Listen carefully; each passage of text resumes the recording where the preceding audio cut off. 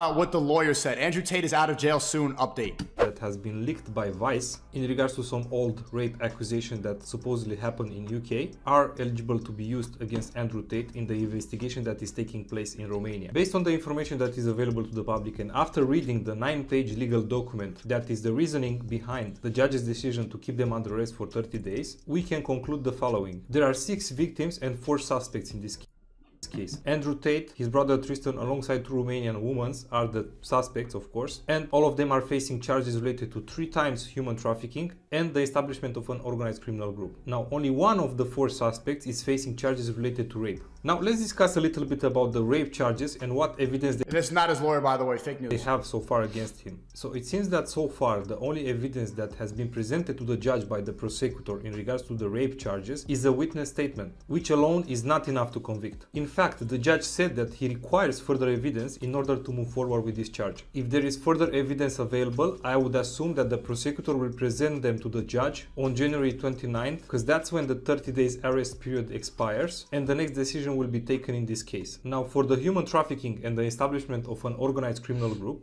we know that there are 3 types of evidence presented to the judge by the prosecutor. Number 1, the witnesses' statements, which is the most common type of evidence, but this alone usually is not enough to determine whether the suspects are guilty or not. Number 2, the psychological reports of the victims. Now, I've heard that those reports have been made outside of the investigation by the victims and have been handed to the prosecutor afterwards. State lawyers are claiming that those evidence should not be accepted, but the reality is that since those psychological reports have been created by authorized psychologists, they can be used in this case. Number 3, the conversation that took place between the suspects and the victims through the mobile applications. They do not... Which was all debunked. It was all consensual stuff. The stuff that people keep saying, can you react to the text? Can you react to the text? It was clearly them flirting with each other, and that's not incriminating at all. Indicate which type of mobile application, but I assume it's about WhatsApp, Telegram, Messenger, or anything related to that nature. I'll be totally honest with you guys. Based on the evidence that they presented so far, I don't feel like this is enough to convict them. But what is very important... You don't feel like? That wasn't very lawyer for you to say that. That was some merged female shit. Big Boss says that it's a shame for a man to grow old without seeing the beauty and strength of which his body is capable. I desire only to know the truth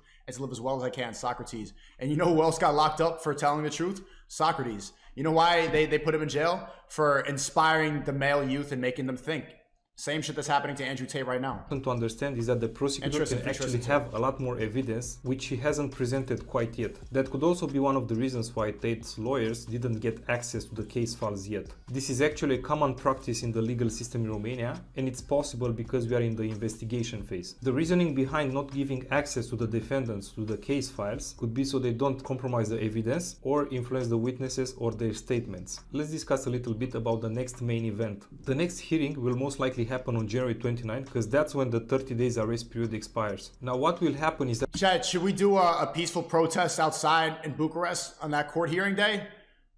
Make sure it's peaceful. One more time. And this is asked to me like by people from inside the camp. Any protests you do, we're not Black Lives Matter. We're not going to be looting. We're not doing anything destructive. I really appreciate everybody in Athens, the free top G thing that we did at Fresh and Fit. All the protests have to be peaceful. Have to be peaceful, not BLM. We're not gonna go loot, riot, burn shit. We're not the woke left.